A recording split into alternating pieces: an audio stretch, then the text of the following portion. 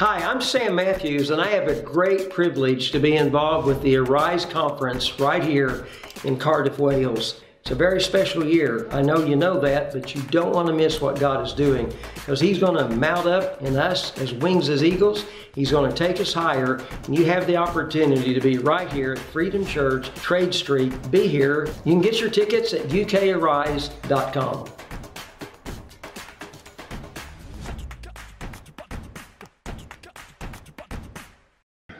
Amen. You may be seated. If you'll take your Bibles, please, and turn with me to 1 John chapter 5.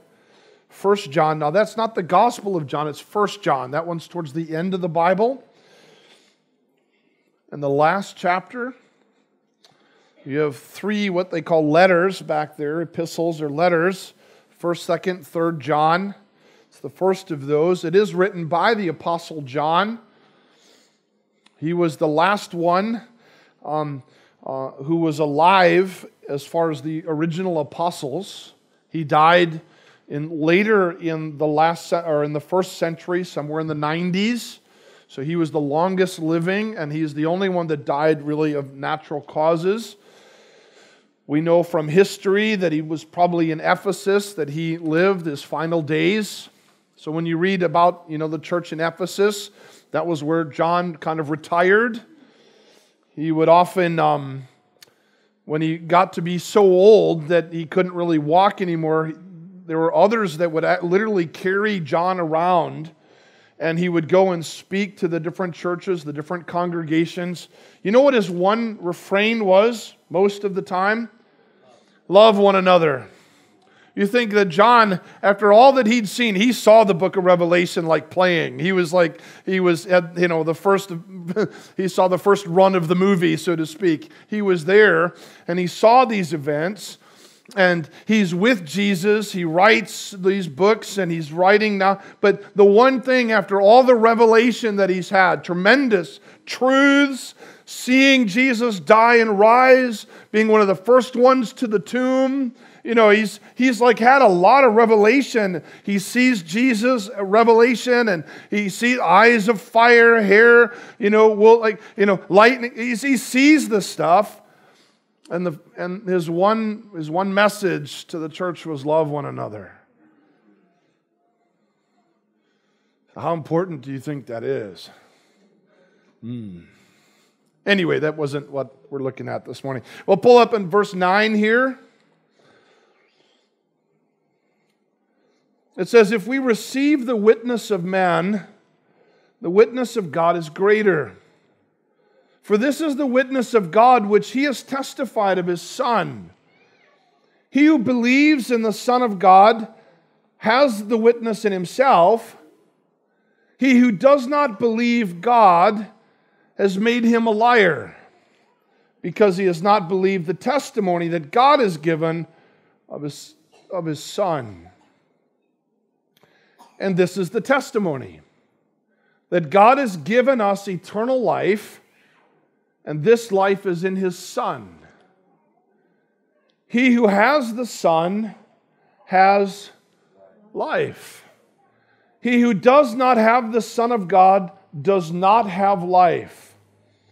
These things I have written to you who believe in the name of the Son of God, that you may know that you have eternal life, and that you may continue to believe in the name of the Son of God. That's quite a little passage there. I've met many who have said that they've become Christian, and I'm going to use that in kind of quotes, where they're like, yeah, I prayed a prayer one day. Somebody met me on the street, and led me in this little prayer about Jesus, something about Him, and so yeah, I guess I'm Christian. And then as soon as the trials, difficulties appear, they're like, well, I don't really know if I'm Christian.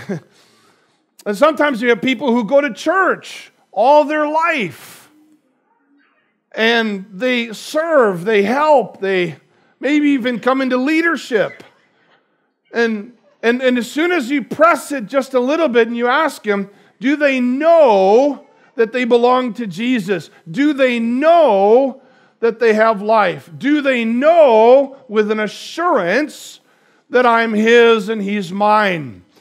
And they say no.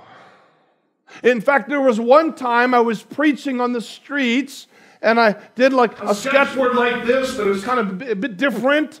And I was out in Queen Street, and I was sharing the gospel of Jesus.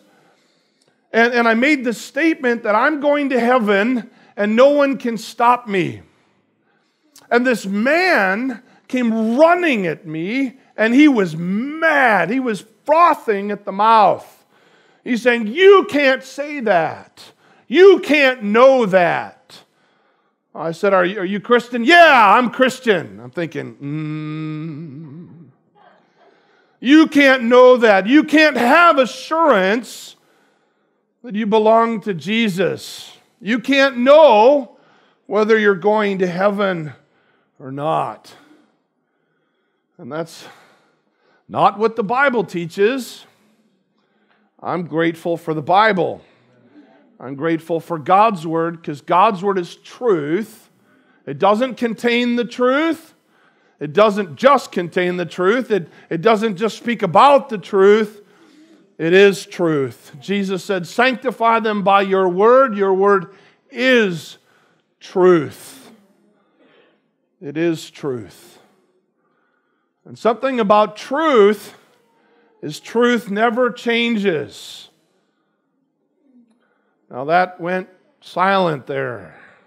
Because in our day, you have your truth and I have my truth. That's not called truth, that's called opinion. Opinions, everybody has one. Truth is unchanging.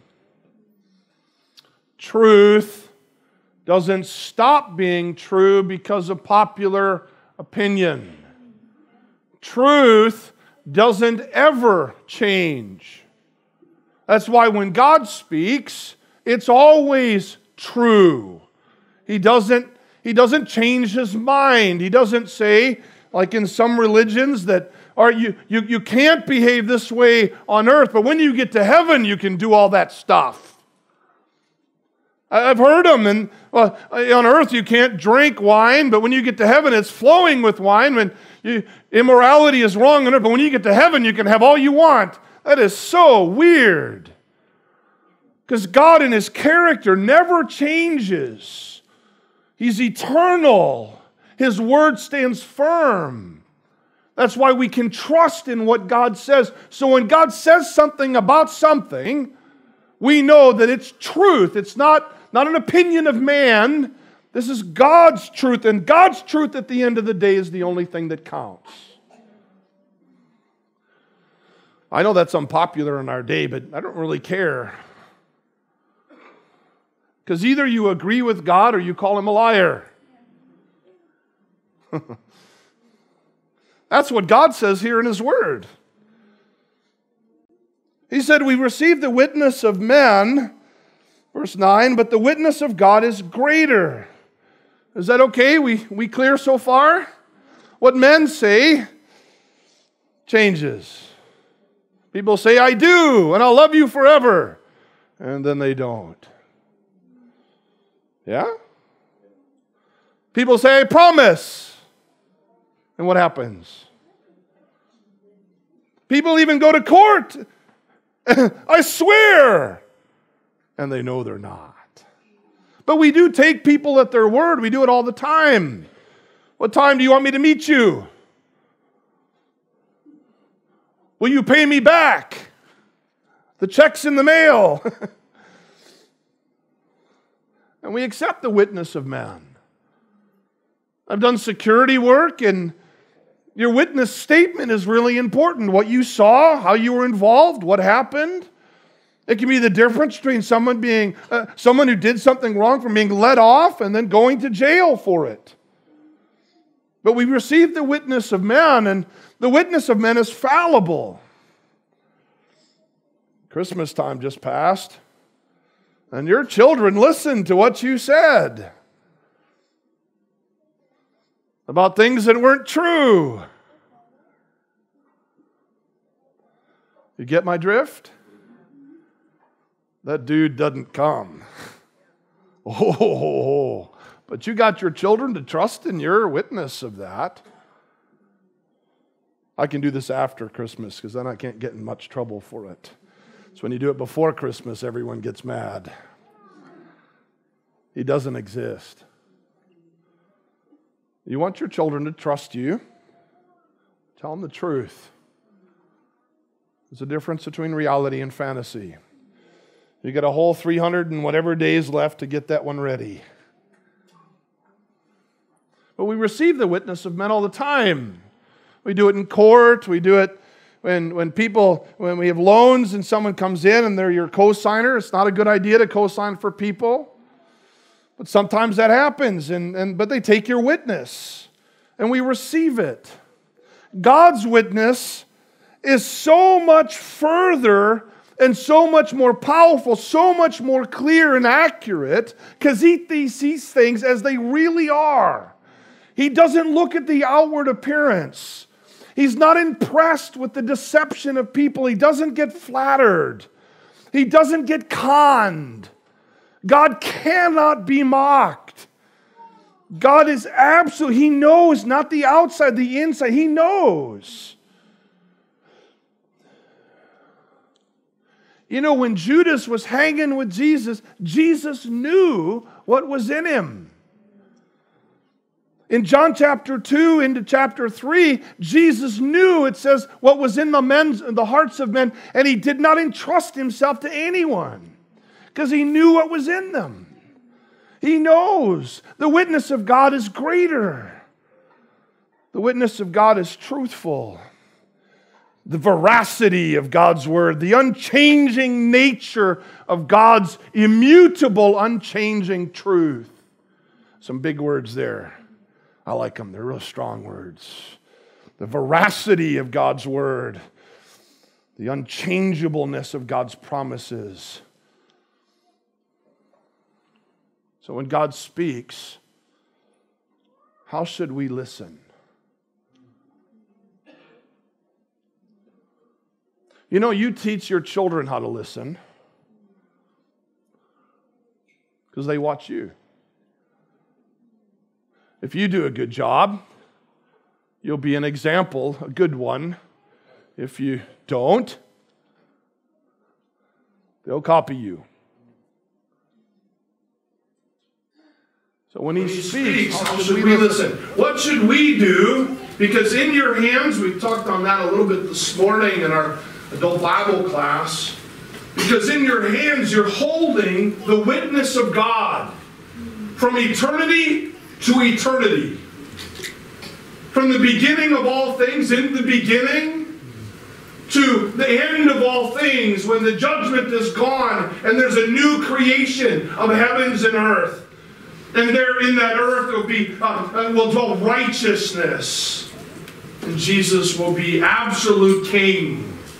And all of those who have been foreign to it, all of those that are of a lie, of those that are there, they'll be outside that king. They won't have any part in it. Only those whose names are written in the Lamb's book of life. God's witness is greater. Can I ask you a couple questions then? If God's witness is greater, then why do we like our opinions more than what He says? I'm going to touch on this one. I can't help it. It's in my spirit. I have to. How many genders are there?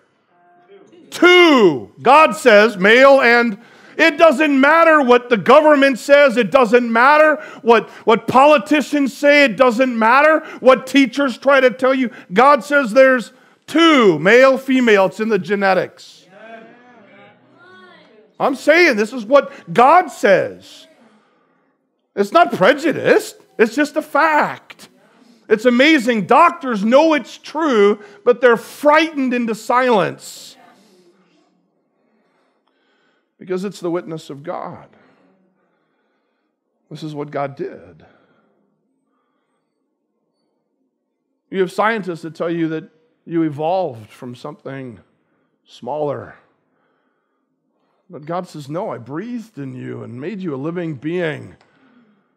And I gave you dignity and value, and your created value, He placed it upon you. No matter what science tries to say and can't prove, the witness of God is greater.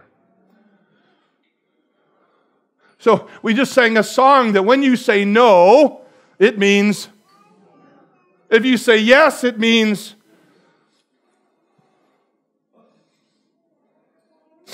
Having an affair with someone else's wife doesn't matter how it feels. It's sin, and God says no.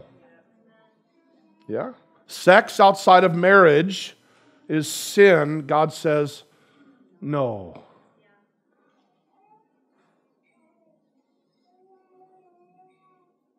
It's the witness of God. Think it's smart to take Him at His word and to follow His way? I do. See, this is important, and we as those who claim to know and love the Lord Jesus, because this whole text is really about God's witness about His Son. It says that we receive the witness of men. The witness of God is greater. For this is the witness of God which He has testified of His Son. Do you know who the Son of God is? Do you know Him? Do you know who He is? People are pretty quiet. I hope you know. Otherwise, I'm failing at my job here. My responsibility. Who is the Son of God? Jesus Christ. Jesus the Christ. Christ is title. It's not His surname.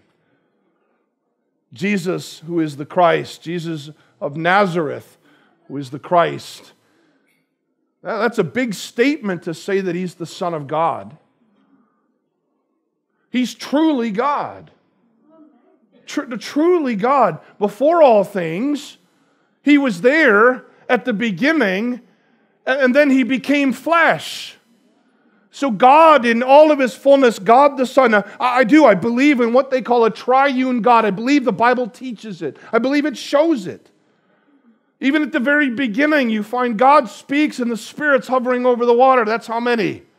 But they're one. There's two, but there's one. And then the revelation that the Christ is actually God, that this is the Son of God. So now that makes three, but they're one. I can't get my head around it. I don't have to. I accept the truth. Lots of things in God's Word. Can you figure? Here you go. Let me try this one on you. Right? All right. I want you to think about forever in the future. Can you? Oh, yeah, you can. You can think about it. 1,000,000 years, 1,000,000 more. Try this one, though. Think back for eternity. You get stuck somewhere. You can't do it. Why? Your brain doesn't work that way because you came into existence in one point in time. But God, He's eternal both ways. Boom, my brain pops. I can't get it. It doesn't change the fact that it's true. And I can accept that which is true because it's the testimony of God. He's eternal. He's before all things. And in Him all things consist. Yeah. And so God became flesh. And He dwelt among us. And we beheld the glory of God in the face of Jesus Christ. So if you saw Jesus, if you had the privilege to stand there in Jerusalem, hearing Him preach, maybe in Galilee, maybe in Jerusalem itself, hopefully you weren't one of the crowd in Nazareth because they tried to push Him off a cliff, but you could hear Him and see Him, you would have been seeing God with skin on His face. The absoluteness of God, the essence of God. Jesus is so clear in saying, if you've seen me, you've actually seen the Father. In Him dwelt all the fullness. This is important because some people don't believe. They believe that Jesus is just God's highest created being. And that's not true. They believe, well, He's the firstborn over all creation. That's the place of inheritance, not the place that He created Him. This is my son in whom I'm well pleased. This is a clear relationship. God, and Jesus said it. He says, if you've seen me, you've seen the Father. He said, before Abraham was, I am. Jesus makes it very clear that he is divine. He kept saying in his teaching, I come from heaven and I've come down to do the will of my Father. You and I didn't. He came down. Your soul did not exist before. Your soul wasn't in heaven and then came to earth. You weren't part of a reincarnational system where you came back as something else and something else and something else and now you're you. That's not true. You began at a point in time in your mother's womb, fearfully and wonderfully made. But you began there. Jesus is from everlasting. One of the passages we quote at Christmas time about Jesus from Isaiah 9, isn't it? Verse 6. And I think Grace is going to bring that up onto the screen. This is the Christ. This is who the Christ is. See, because remember, from Isaiah's standpoint, he's speaking this 700 years beforehand. He doesn't know it's going to be Jesus of Nazareth. He just knows that the Christ is coming. And this is who the Christ is. For unto us a child is born, unto us a son is given, and his name will be called, the government will be upon his shoulders, and his name will be called Wonderful, Counselor. What is it? He's God. This is who the Christ will be. He's God. Can I suggest to you, listen, unless the revelation that He is actually God, you won't be saved.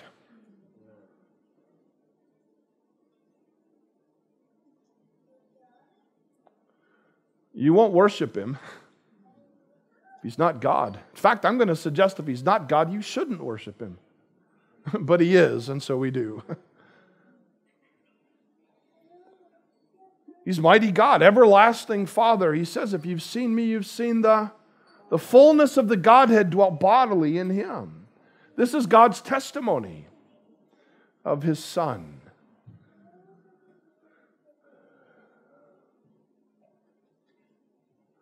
You know, this is really important in regards to your salvation. If He's not the Son of God, He doesn't have power to save you. If He's not the Son of God, He doesn't have the power to save you. But because He is the Son of God and heaven is His throne, it's His throne room, because of that, He has the authority to forgive sin. He has the authority to actually redeem, to make you belong to God.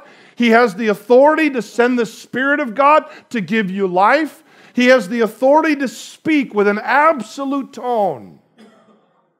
Jesus said, I am the way, the truth, and the life. No one comes to the Father except through me. Do you know how exclusive that is in this day? People say, well, no, that's just His truth. No, that is the truth. And in the end, it won't be Buddha that's sitting on this throne. It won't be Muhammad that's sitting on this throne. It won't be, any of the 330 million gods and goddesses of Hinduism that'll be sitting on that throne. It won't be Joseph Smith on that throne. It won't be Michael the archangel sitting on that throne. It is Jesus who is on that throne. This is what the Bible teaches. Now, this is important.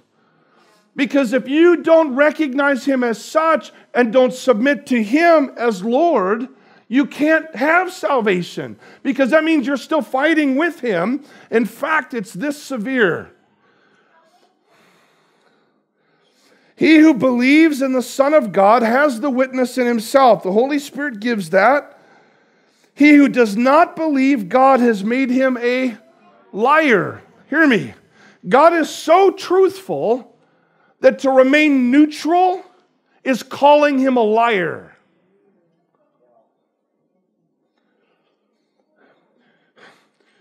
God is so truthful that when He speaks, sometimes we can be this way. We can even hear preachers and we're like this. And they speak, maybe they're speaking the truth. We want to discern. But they speak the truth. And I don't know if I like that. And so I just won't decide. That's calling God a liar. If you're reading in the Word of God and you're like, yeah, I know it says it, but I kind of think, you just called God a liar. I think, really, is it that severe? Yep. So those aren't even my words. That's what Scripture says. If we don't agree with God's testimony, now specifically, he's talking about the testimony of his Son, Jesus. And if we don't receive, not just accept it like passively, but actively adhere to, trust in Jesus, the Son of God, then we call God a liar. And think about the moment, right? Heaven's coming, right? So you're in the queue, everyone's doing the whole judgment thing, and you're standing there, and now it's your turn. Well, let's see. I don't see your name in the book of life. Yeah, but I kind of believed you. I mean, you called me a liar and you want to get into my house. That's a bit weird. Isn't it? He's so trustworthy, and this is important. He is trustworthy. Faith is taking God at his word. He has the character to back up everything he says. He has the power to back up everything he says. So when he says he will do something, guess what? He will do it. If he says he's not going to do it, guess what that means?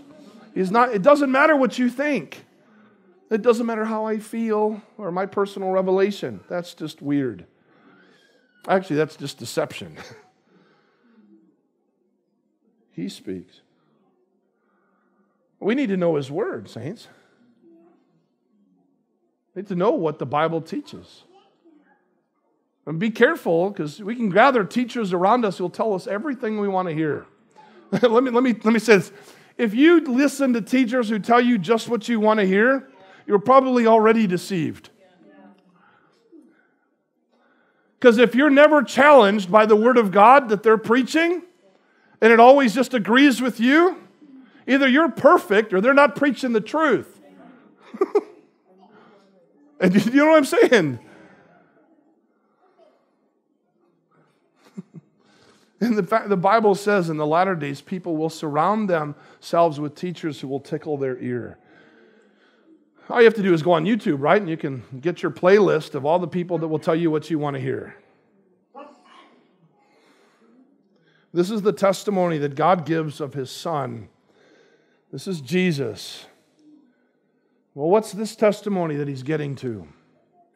Well, this is the testimony, verse 11, that God has given us what? Eternal life, and this life is in his Son. He who has the Son has, he who is not the Son of God does not have. Okay, is that quite clear? No, I'm saying, is there a line drawn? God draws a line. Some people don't like clarity. I do. I like to know where I'm standing. Really, I mean, really, if I know where I'm standing, if I'm not in the right place, then I get the opportunity to move. Yeah. I mean, could you imagine? I mean, the Bible says that it will be in that day that many would say, Lord, Lord, to Jesus. They've said, Lord, Lord. But in that day, they're not standing in the right place, and he'll say, depart from me. I never knew you. At that point, it's too late to change. At that point, it's beyond help. It's beyond hope. It's given unto man one time to die, and then judgment comes. And once that's done, it's done. There's no way back. And so knowing, can I ask you this afternoon, give me a couple more minutes here and we'll finish up. Where are you standing? If you have the Son, you have life. If you don't have the Son of God, you don't have life. There is no fence. There's no waiting time. Hear me. Some people think, well, I'm at a crossroads. As long as I stand here at the crossroads, I'm safe. No. You either have the Son and have life, or you don't have the Son of God and you don't have life. That's where you stand right here, right now. You either have the Son of God, Jesus, have eternal life, or you don't. These aren't my words. These are God's words. I plead with you because Jesus said there'll be many who come to him in that day and said, Lord, Lord, where they're not really his and they pretend. Please don't pretend. You don't have to. Going to church doesn't make you Christian. Jesus makes you Christian. Receiving the Son. To as many as received him, to them he gave power to become children of God. To those who believe, trust in, adhere to his name. There is no salvation anywhere else. This is serious. Because you can pray a prayer, but I'm telling you, there are religions of the world who pray more than you do. Your prayer won't save you. Having the Son, he saves you. It's a big difference. And it's relationship, it's eternal life. It's not religion. You can go through the motions and not be genuine. We've all done it. You just got done with Christmas. How did you like the gift I gave you? It's nice, thanks. You went through the motions. It wasn't real. You weren't really appreciative. You tried to put on that fake smile. You know, everyone can see through it, so don't even bother. But with God, you either have the Son and have life, or you don't have the Son of God. Let me ask you, when did you receive him? See, now I went quiet. When did you receive him? See, we think, well, just because I'm British. No, that doesn't make you Christian. I've been to church. I've been to New Hope Community Church. That doesn't make you Christian. When did you receive him? You should be able to. Now hear me. Some would say, I don't remember the date. Okay, do you remember the event? Do you remember the moment where it clicked for you? You responded to him and said yes to Jesus. He changed your heart. Yeah, you would have gotten baptized because you would have obeyed Jesus in baptism. He who believes and is baptized shall be saved. That's what Scripture says. You would have publicly confessed that you belong to him, that you know him. There's a change in your heart. Hallelujah. Now, I hope it is with you. Now, the greatest thing about it is that change isn't a singular moment. It's a constant working of God in your life. Amen. Yeah. If you say, well, yeah, I prayed that prayer back in 1952, and there's nothing in your life of eternal life following him, then you need to be saved. Yeah. You need to put your trust in him now, today. Yeah. Now, I want to touch on this for just a minute, because sometimes, hear me, sometimes you have to put your trust in Jesus and you still struggle. Yeah? Okay, you don't have to worry. I'm going to try not to look at anyone for any length of time, so you don't think I'm talking directly to you. Yeah, I'm trying to make you feel that way. But you may question whether you really are. Peter, when asked, do you know Jesus, what did he say? No. Was he telling the truth? When he was asked, are you one of his disciples? The night in which Jesus was betrayed, he was asked, do you know him?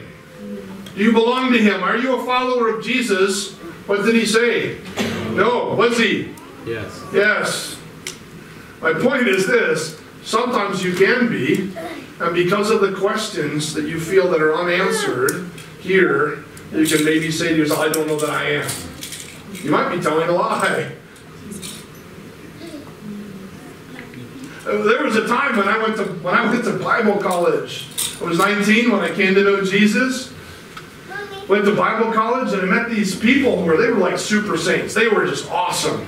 Some of them were in like the 80s, 90s. They kept going. I was amazing. They went to the Bible college. They studied there. They lived there. They retired. They never left. It was just, that was another issue. But anyway. And I met them and I kept hearing this word nominal Christian. I had never heard that word before. I didn't grow up in a Christian context. My mom, she wasn't Christian. She's not Christian as of yet. I didn't grow up in that context. A lot of the lingo I never heard. People would talk about a nominal Christian. You ever heard that term? Yeah. Someone who's a Christian in name only. They say they're Christian, but they think they're Christian, but they're not. Now, I started taking that to heart. If I think I'm a Christian and I'm not, how do I evaluate what I am? I took it really seriously. I was really trying to get my head around it. But if I think I'm something and I'm not, how do I evaluate where I really stand? Boy, that set me into a tiz. Can I tell you something that really helped me? What can help you when in your mind you might be doing this is you need an anchor for your soul that's outside you. From the eternal Word of God, where God cannot lie, doesn't change His mind, Amen. Can be an anchor for your soul.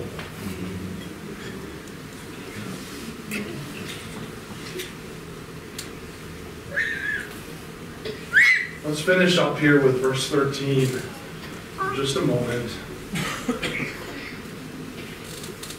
The Apostle John is writing this. These things, everything before this, I'm going to suggest really all of John's writings head in this direction. These things I have written to you who believe in the name of the Son of God. Let's pause there. So who is he writing to? Those who believe in the name of the Son of God. Who's the Son of God? Do you believe in the name of the Son of God? In other words, do you trust in Him? Okay, so that means he's writing to you. That's nice. I get a personal letter from the Apostle John. I write these things to you who believe in the name of the Son of God. So is he writing to you? Answer the question for yourself. Is he writing to you? If you don't believe in him, he's not writing to you. Because this is a message for those who believe in the name of Jesus, trusted in Jesus, the Son of God, trusting in what He's done, His death, His burial, His resurrection, trusting in Him. He's the Savior, He's Lord, trusting in Him. You've trusted in Him. You believed in Him. There came a moment that you crossed over from being not having the Son to having the Son. Through that little gate, taking that off the broad way that led to destruction, you took the little gate who is Christ. Jesus is the gate. Whoever enters in through Him shall be saved. He's the way, the truth, and the life. You entered to Him. You went to Him. You came to Him. You put your trust in Him. You fled from your life. Yes, Jesus. Yes, Jesus. I need you, Jesus. Save me, Jesus. Have mercy on me, a sinner, Jesus. And you put your trust in the name of the Son of God. He's writing to you. By the way, that word for turning is called repentance. You changed your mind and now it's Him you follow. Notice what he says. I have written these things to you who believe in the name of the Son of God, so that you might feel that you have eternal life. Is that what it says? That you may what? Know. Oh, that's different. That you might what? That's calculating. How much is 1 plus 1? You sure? How do you know?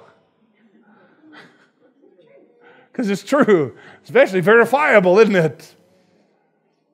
I've written these things to you who believe in the name of the Son of God, so that you might know.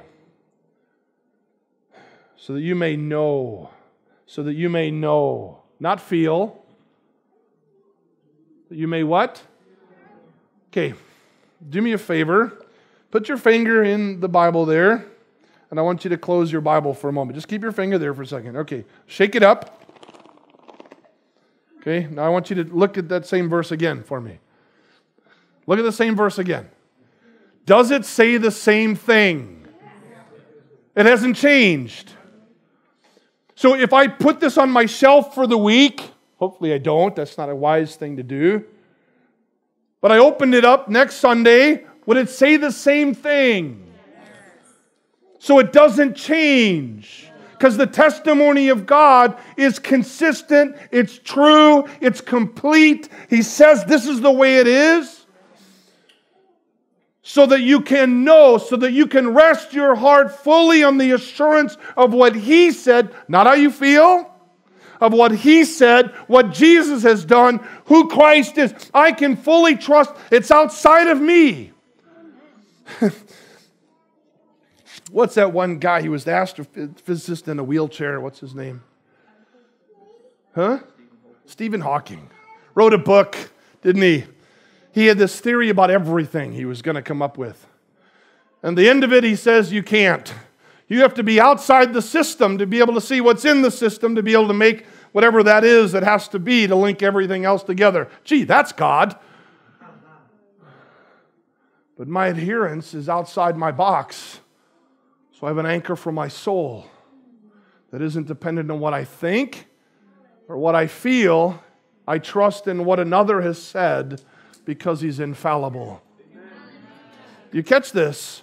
If you'll take this to heart, I'm telling you, those of you who might struggle, it'll vanish because your faith in the Word of God is your security blanket. It is your inoculation against the accusations of the devil that you're never good enough. Because it's in Jesus that you put your trust, and He alone gives eternal life. And if you have the Son, you have life. These things I've written to you, believe in the name of the Son of God, that you may know that you have eternal life. Now, some translations leave out that last little sentence. I don't think that's a good translator. And that you may continue. Because that's the context. That's what it means here. That you've believed and you continue to believe in the name of the Son of God. In other words, it isn't, I prayed a prayer and now I'm going to go my own way. That's not believing in Jesus.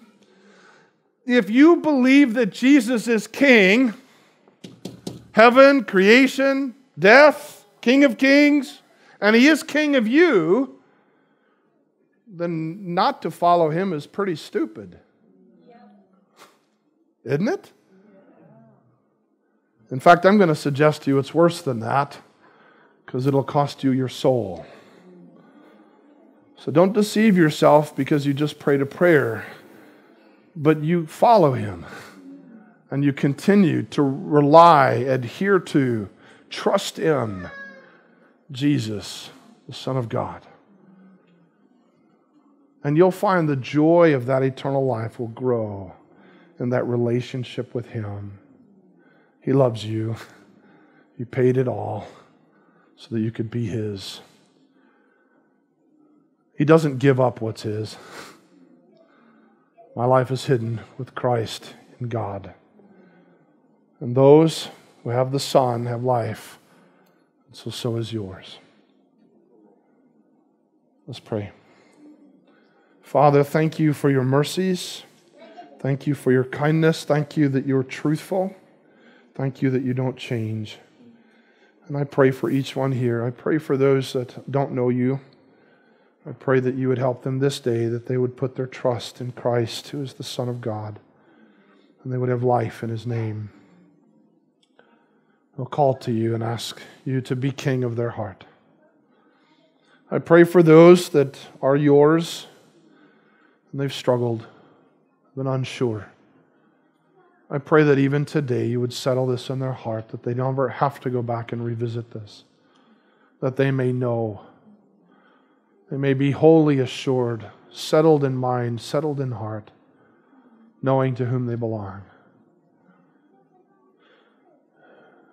I pray for us, Lord, may already know and believe in Christ, and we do believe that we are Yours.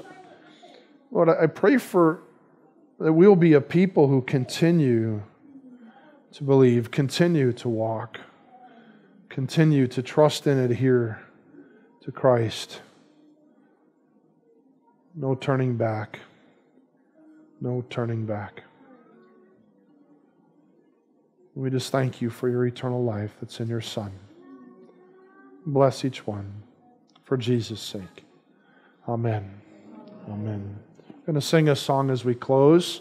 If you want prayer for anything, I'd invite you as we're singing this last song that you can come and receive prayer.